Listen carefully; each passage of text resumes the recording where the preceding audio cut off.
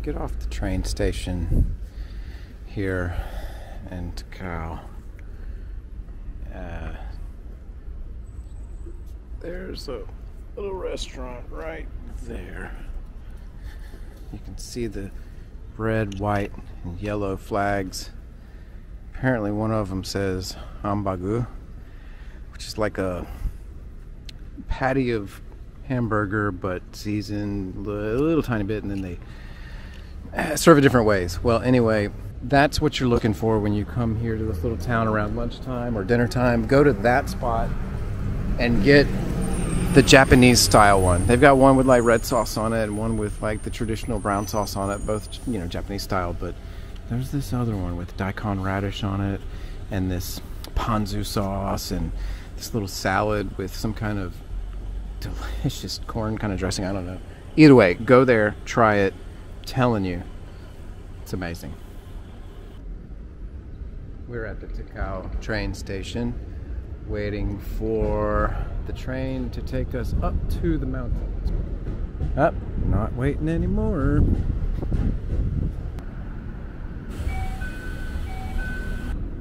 Buddhist cemetery.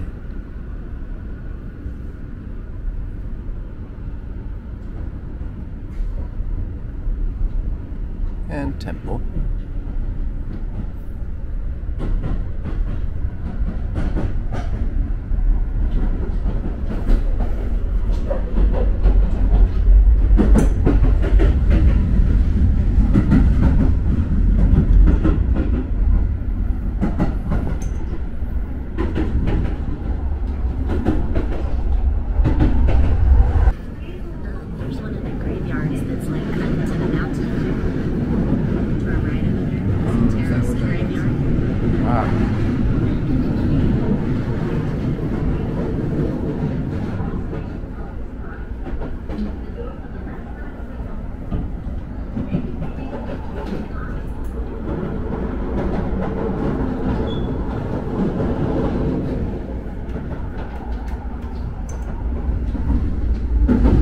Tunnel number 2.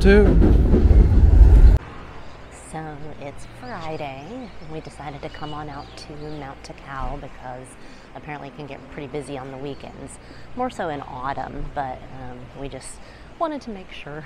And there's also a flea market we want to go to tomorrow.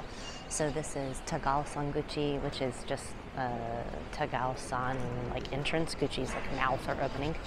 And the station's on the Keio line. And we actually rode in on a different line and then switched over and came up here. But we're about to go ride the cable car or the chairlift. We don't know which one yet. We'll have to decide once we see it. That's neat.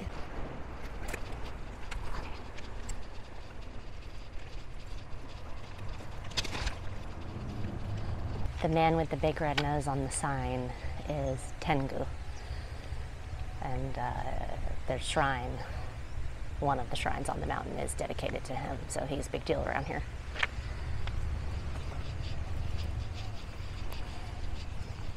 And why is that? Was he special for some specific reason? I don't know all of his story. He's just one of the revered Shinto deities. We'll have to read about it when we get up there. He's one that a lot of people like. There's masks that are really common with him. People have probably seen those. Red face, big nose mask. Oh, he's the red face, big nose mask. Yes. Okay. And I don't know, I bet most Japanese don't know like super detailed stories. The same way you think like, does your average American actually know details of the stories of Jesus or... Probably not, but they're rocking a cross because that's their heritage. And ooh, this is pretty.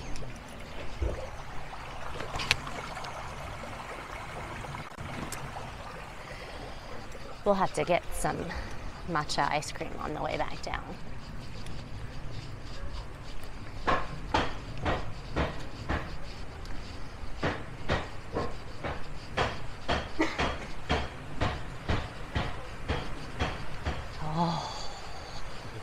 wow, it got dramatically cooler.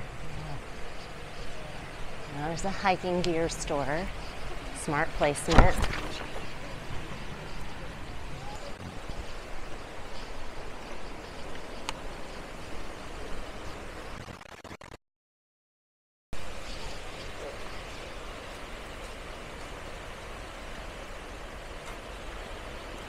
It's cool, it's a giant map.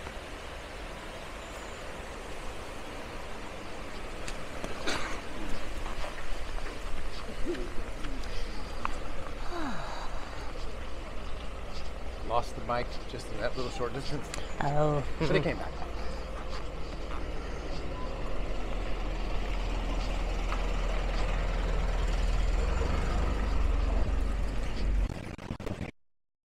Lots of little cute places I want to go in down here.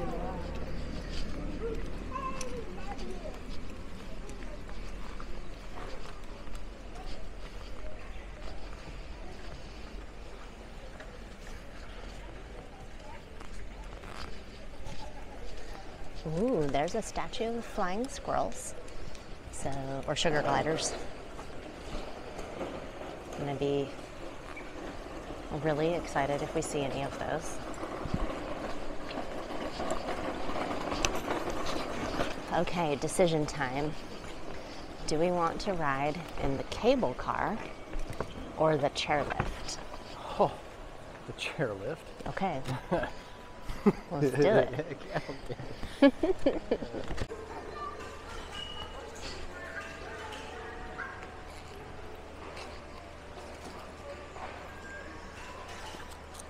I'm getting us a water, so we'll get thirsty on the cable car. This is like a Gatorade. It's good. Okay, we're gonna get some Asahi water.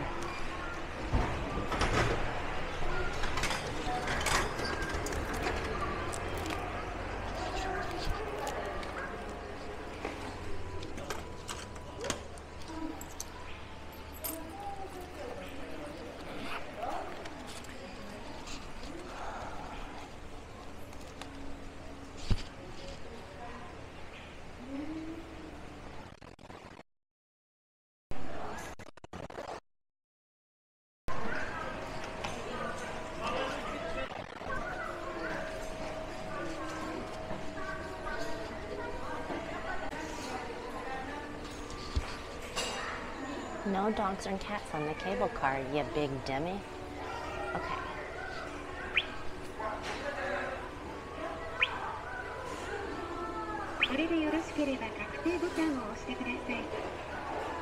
Some of the things people may be worried about when coming to a foreign country, like, how am I going to figure out how to get tickets? Well, I don't know about everywhere else, but here in Japan, if you speak any of the major languages, you can find it.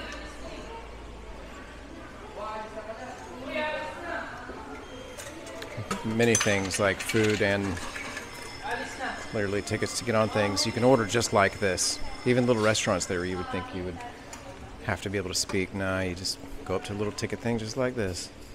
If you watch one of our other videos, you'll see that we walked through an area that supplies restaurant equipment, and several of the stores were ticket machines only. It's a big deal. It's prevalent.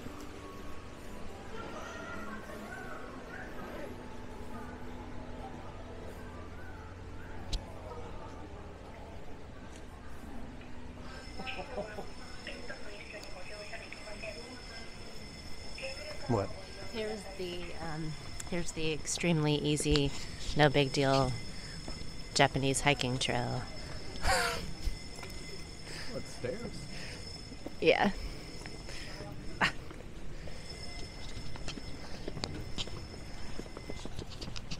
Only a little bit steep.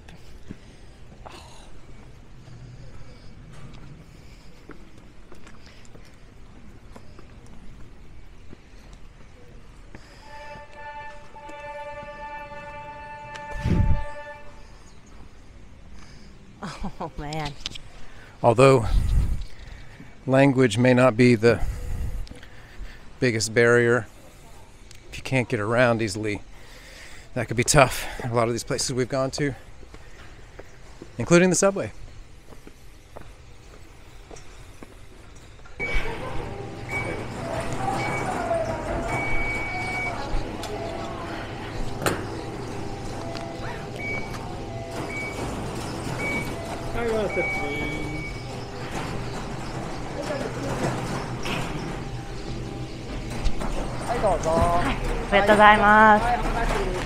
Thank you.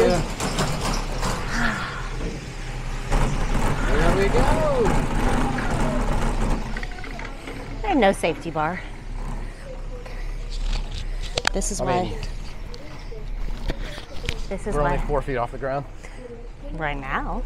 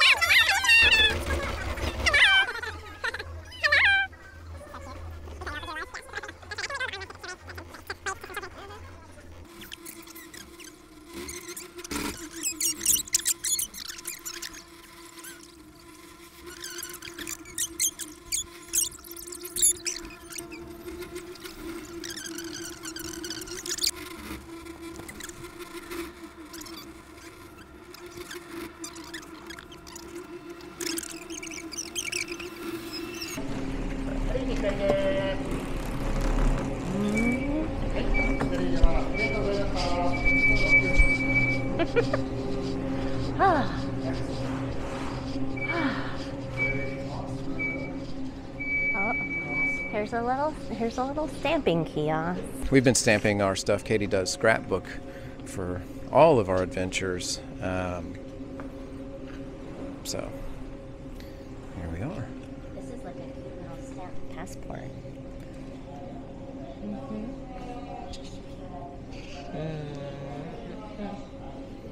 Okay. I'm not trying to get all of those, but I at least want.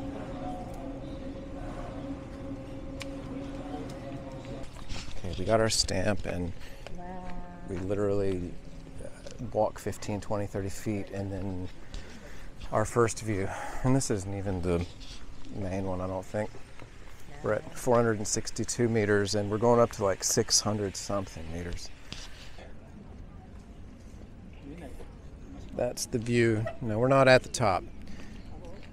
Just keep going up, and there's, I guess, a few of these type of spots to stop at. Look at that. Wow. And then there's a restaurant, 120 minutes, all you can drink. You know, you get a view. You pay for the view, but don't you always? Back on the trail. Oh. I don't really know anything about bugs or I don't even know butterflies. if you can see that in the video. There's one close to us too. They're kind of colorful. Yeah, really colorful butterfly. Almost rainbow. There's one right behind us. They're all over the place. Oh, there's another one. Wow. Oh my God, it's like a magical butterfly garden. What? Where are we right now? Look out, so cool. Oh my gosh, if one landed on me, I would be... Oh, how lucky would that be? Yeah. Look at this tree. Wow. It says it's a conara. I don't know what that means, but that's what that says.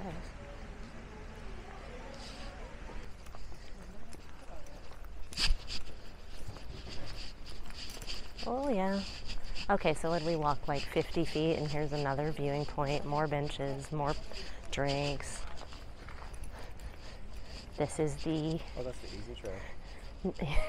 Yeah, that's trail number 2, which is slightly more difficult.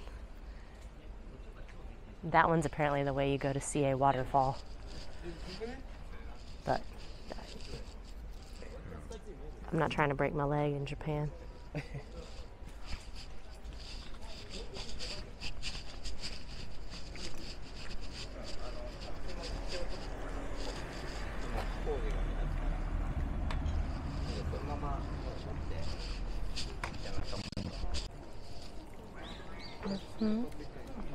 A monkey park. The monkey family tree. It's cute.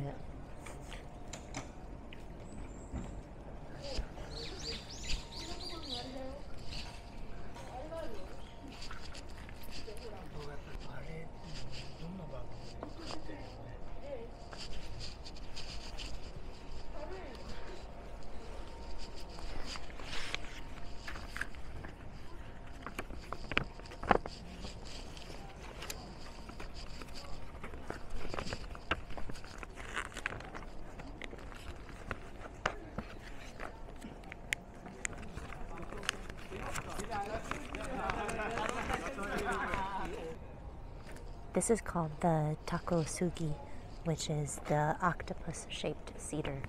And you can see on that tablet, there's 2 octopus at the bottom.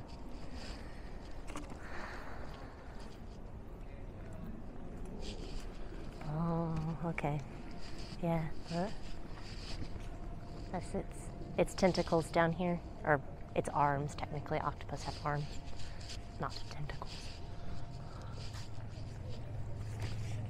Really tall too. Oh, there's this head. Oh, that's cool. That's really cool.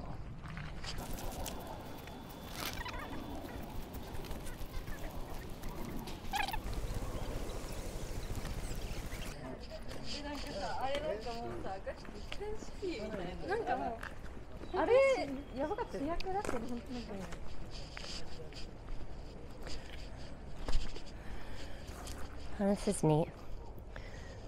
Japan Heritage. And it's the story of Mulberry City woven by locals' prayers. And there's an audio guide.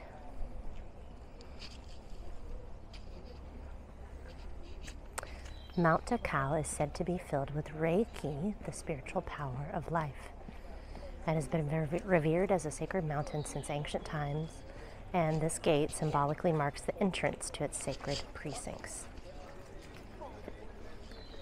Cool.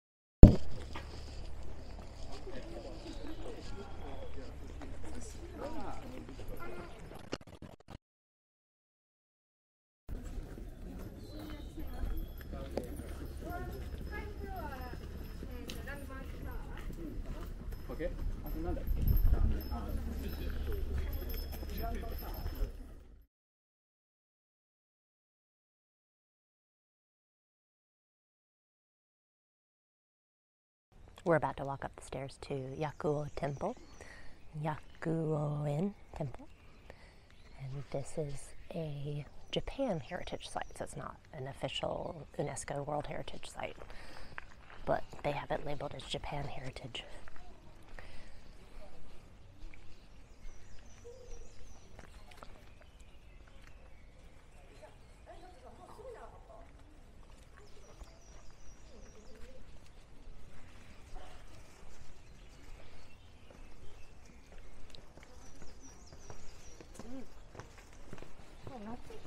And like many religious sites in Japan, it's a religious site, but then it's also a fun place to stop and get snacks and souvenirs.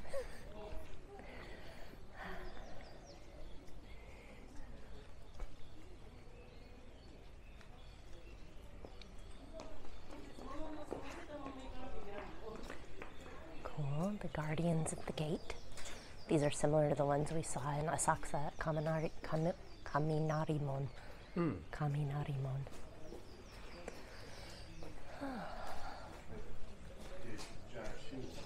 The dudes with the giant shoes that we saw at Kaminarimon. Yeah. Cool. This place is neat because it has a lot of QR codes that people could scan if they really wanted to read about it and learn about it. I don't know if you can see it, but that is a giant Tengu mask that has lotus blossoms on either side of it. You can see his red nose is pointing right at us. It's hard to see. It is really hard to see. It's cool. And then he has some of those sandals in front of him. These are Geita though, instead of the Waraji that we saw at Kaminarimon. That's hard to say. Well, it's hard for me to say. Oh, there he is again. So Tengu and then his friend next to him.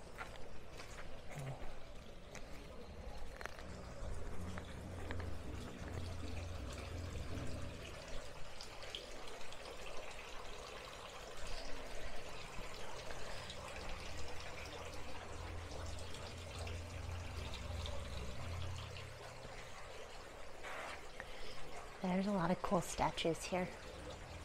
Yeah, a lot.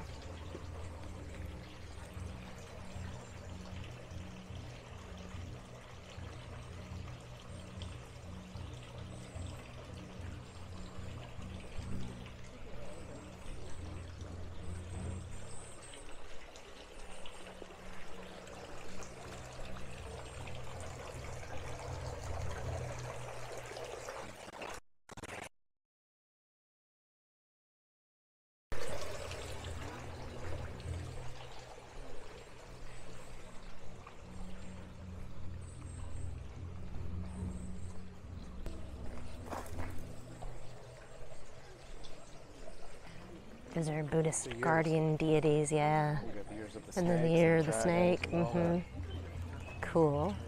Little Cool. Rabbit.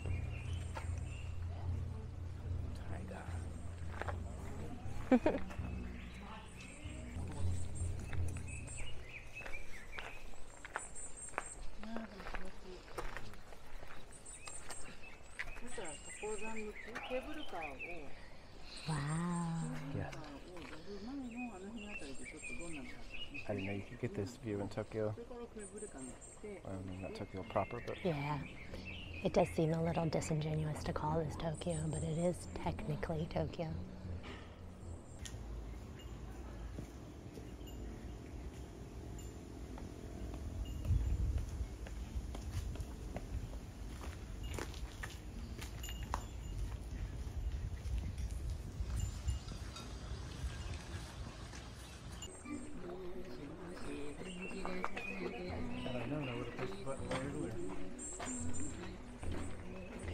Yeah. So the Tengu are considered What's the Tengu? Tengu's the guy with the big red nose. Oh. He's considered the messenger of the gods, and they were apparently arrogant, proud, boastful people who were reincarnated as Tengu instead of, something better.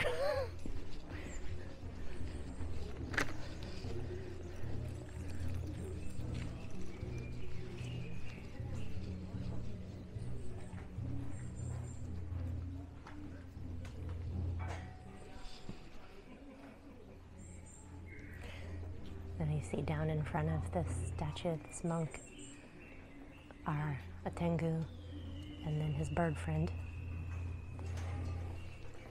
Octopus on the left. Oh, there's octopus like the octopus cedar. And you can write your prayers on these sticks for 300 yen.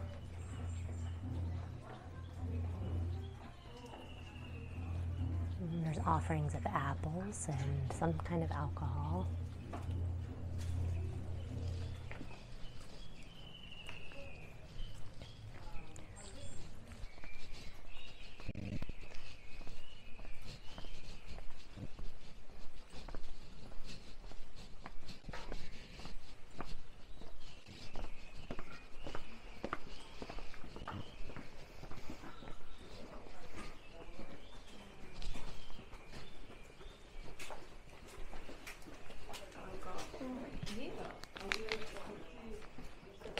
No photo.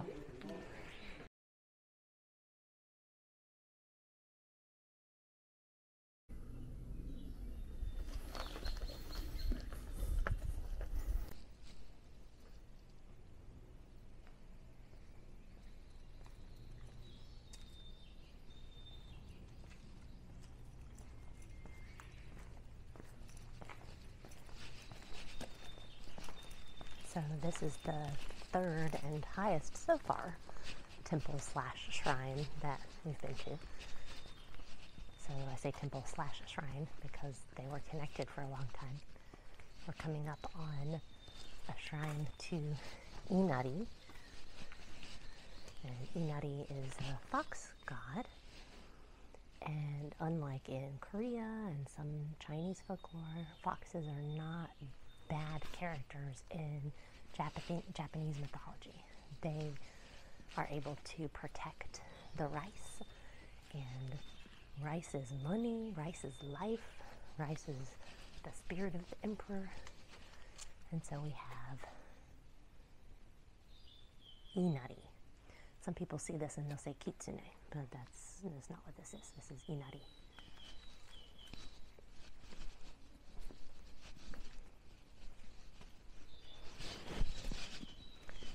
And one of the types of votive tablets, which they call ema, that you can buy here to write your prayers on and offer to the kami, are shoes, sandals. We saw those earlier.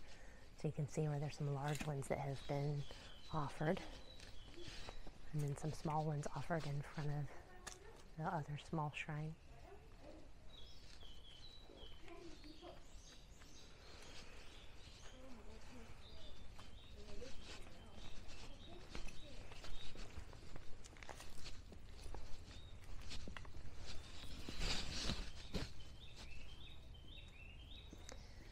There's been a temple slash shrine in this area on this mountain since the 700s.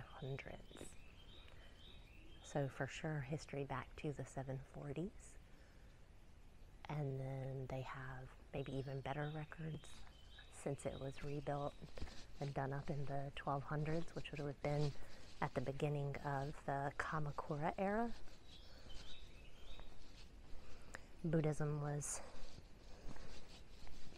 becoming more and more uniquely Japanese during the Kamakura era because it was mixing together with Shintoism.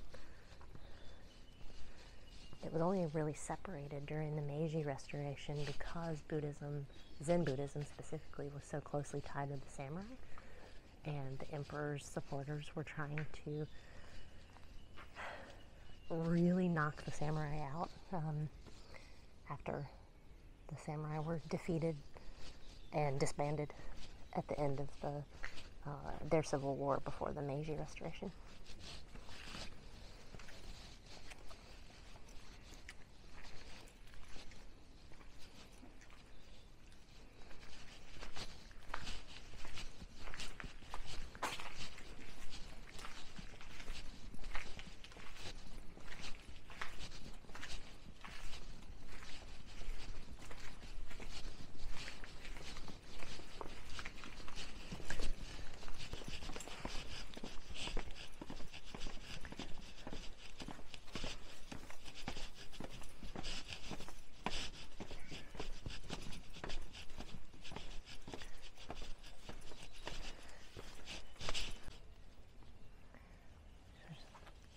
Remember, when a Japanese tourism website tells you that a path is mostly flat, this is what that means. Yeah. Most of it was flat, but Look, it's not like a few steps. that's mostly flat right there. It is. This is mostly And it's just a bunch of mostly flat parts. mostly flat parts. All raised a bit from one to the Well, next. how many steps did we already climb? Like 50? 50. When? Like maybe a minute ago. Yeah, that's what I mean. Every time I turn this thing off, we're doing steps, so y'all don't hear us. Not like this. It is, however, for people who have scoliosis and a bad knee. Okay. Okay. Oh man. Okay. I'm listening to you from now on. At least we got it all camera. Okay. Because we got more stairs to go.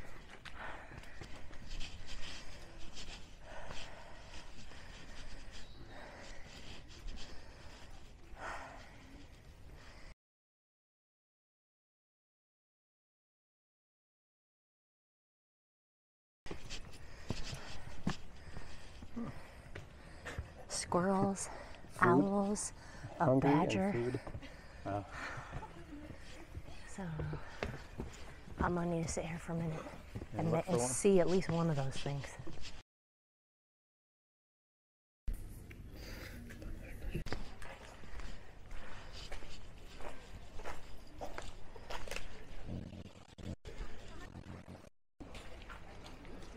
Eric, a butterfly just landed on me. It landed right here.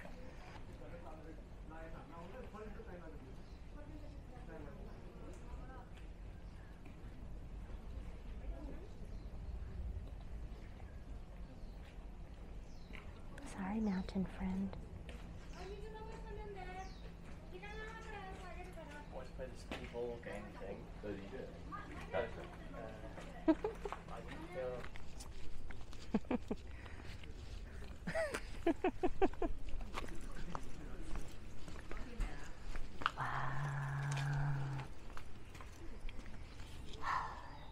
It's so much like the Appalachians. Except that sea. Well, yeah, it is though. It really is.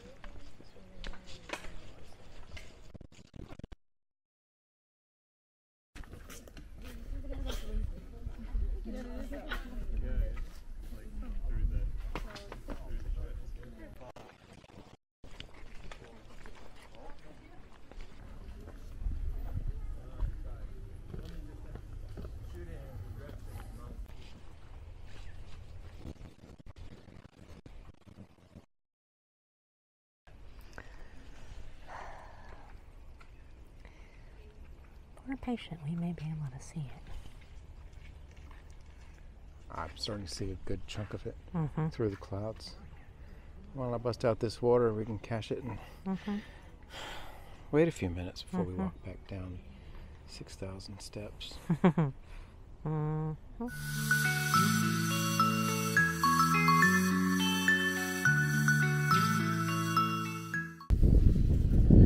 Alright, so we just spent the afternoon taking our time having fun, but we're also just learning that the last ride down the fun is at 4:30. Trying to catch it.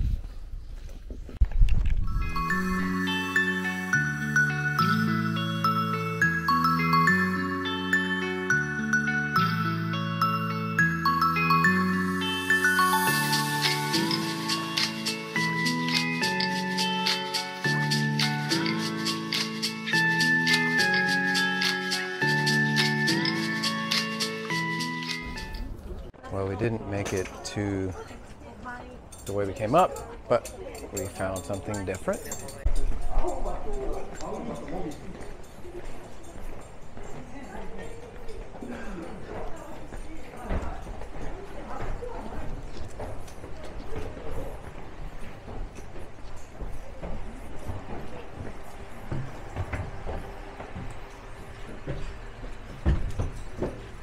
How about here?